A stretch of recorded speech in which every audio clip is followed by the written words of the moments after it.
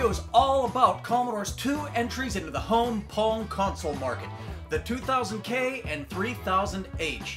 We'll go into a little bit of the history behind these machines, then I'll give you a demo of them working. In the mid-1970s, sales of Pong home gaming consoles took off, beginning with Atari's home Pong console in 1975, and followed by a host of other companies like Sears, Coleco, Magnavox, Philips, and many others looking to cash in on the latest consumer craze. While there were dozens of companies selling home Pong consoles, all the consoles were based around chips made by just a few companies like General Instrument, National Semiconductor, Texas Instruments, and MOS Technology.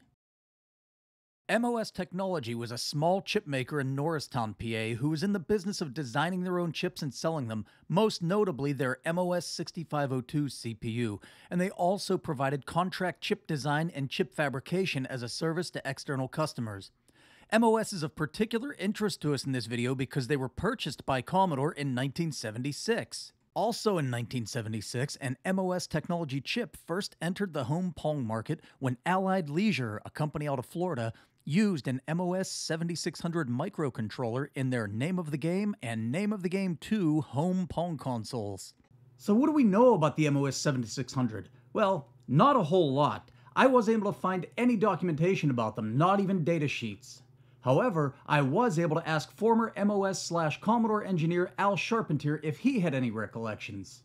I'm incredibly grateful to Bil Herd for making this happen. So Bill, if you ever happen to see this video, sincerely, I thank you. Likewise, Al, thank you for your time. I appreciate you taking time out of your day to answer a few questions. According to Al, the MOS 7600 project was spearheaded by a guy named Mike Canning from the MOS engineering team. The engineers at MOS who worked on the chip to make it happen were Al Charpentier of Vic fame, Bob Yanis of SID fame, and Eric Yang, who went on to work on the TED chip with Dave DiOrio. Al recalled that the first production run of 7600 chips had a bug in them. The bug was that when you played a game of soccer the whole way through, it would reset before displaying the final score on the screen. They managed to fix this by finding a way to freeze it before the reset happened, so that it would freeze with the score still displayed. So if you have an early device with a 7600 in it, I'm guessing it'd be one of the Allied Leisure devices. The way you can tell if you have a chip from the first production run or not is if you play a game of soccer and you can see the score. In 1977, the MOS 7600 was used in the Coleco Telstar Gemini consoles, and an MOS 7600 chip was used in every Coleco Telstar arcade cartridge. At some point in 1977, Commodore decided that instead of just selling their MOS chips to other manufacturers, they would enter the Pong console consumer market themselves. With that, Commodore released the 2000K and 3000H consoles, but only to the European market. Kit Spencer's quote from Brian Bagnall's book, Commodore, A Company on the Edge, hints that there may have only been a single production run that was sold during the Christmas season in 1977. Kit was quoted as saying, "It was very much a short-term product. We sold the original Pong-type machines we had at Christmas quite happily." The Commodore 2000K and 3000H were similar devices. They both play 4 different games: tennis, football, or soccer in the US, squash, and a shooting game which required a light gun that was sold separately. Both systems supported 2 or 4 players.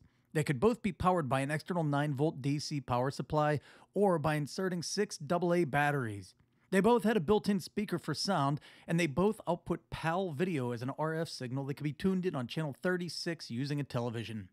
As for the differences, my 3000H was made in Hong Kong, while my 2000K was made in Korea. I don't have any information on whether that was the case with all the devices. The 2000K was powered by an MOS 7601 chip, which was the PAL equivalent of the NTSC MOS 7600.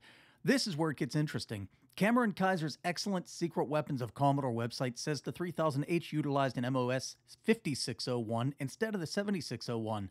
However, I pulled the heatsink off the top of the chip in my 3000H, and it is a 7601 just like the 2000K. It appears as though some were 7601 and some were 5601, but the details here elude me.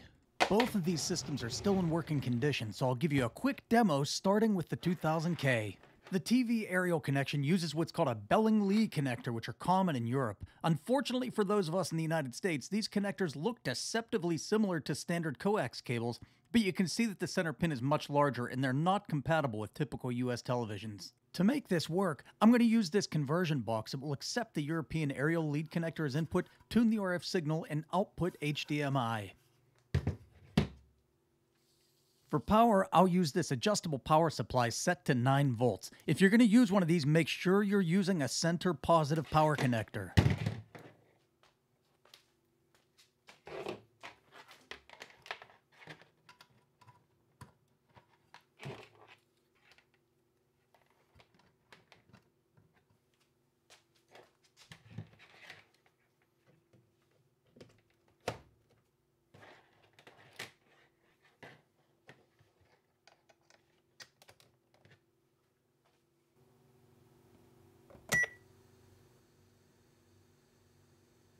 There isn't a one-player mode, so I'm trying to control both game paddles myself.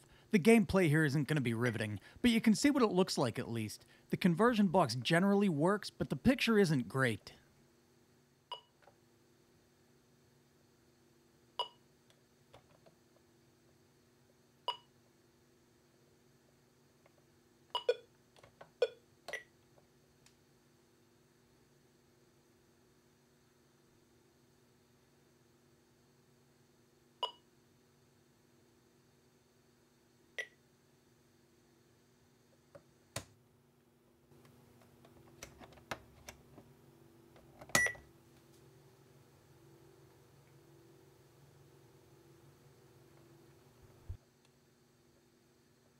That first game was tennis. Now I'll show you a quick demo of football, or if you're in the United States, soccer.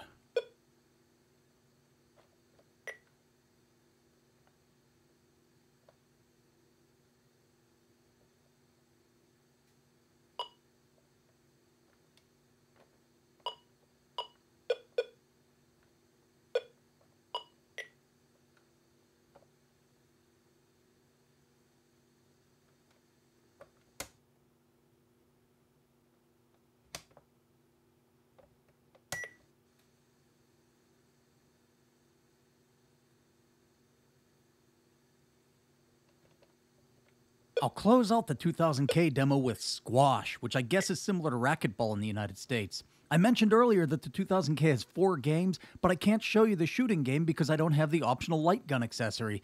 And even if I did, it wouldn't work with this LCD screen.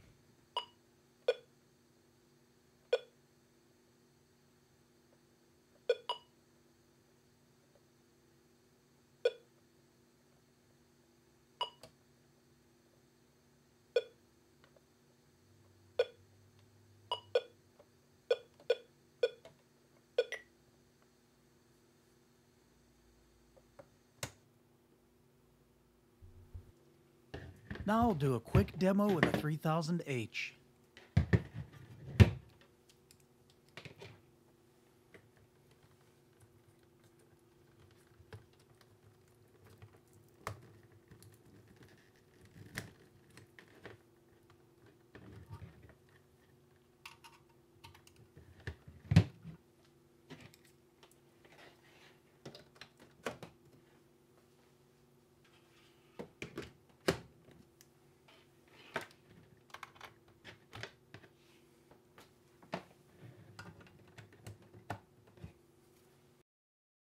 When I booted the 3000H, I just got static. Then I remembered that I needed to tune the converter box to channel 36.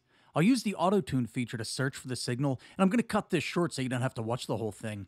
But what's curious to me is I didn't need to do this for the 2000K, and I'm not sure why. So if you know, drop me a note in the comments.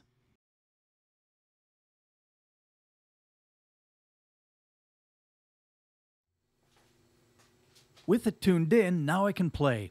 The picture quality of the 3000H is abysmal. I don't know if it's the tuner card or if it's something with the RF modulator in the 3000H. Regardless, you can compare tennis on the 3000H to the 2000K here. The big difference is that on the 3000H, every game has the same colors, while on the 2000K, it used different background colors for each game.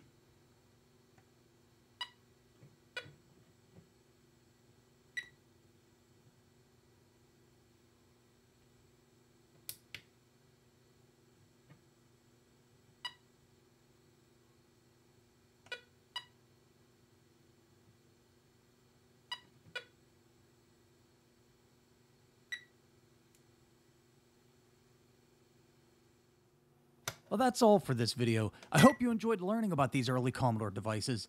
Now, earlier in the video, I mentioned the bug in the first production run of the 7600 chips. I'll close out by letting you watch a game of soccer to the very end so you can see that the 2000K is not afflicted by the bug. I wouldn't expect it to be, given that this is a 7601 and therefore long removed from the first production run of the 7600. If you notice how much clearer the video is here, well, that can be your preview to my next video about the Commodore Pong consoles, where I show you how to modify them to do composite video output. I'll see you next time.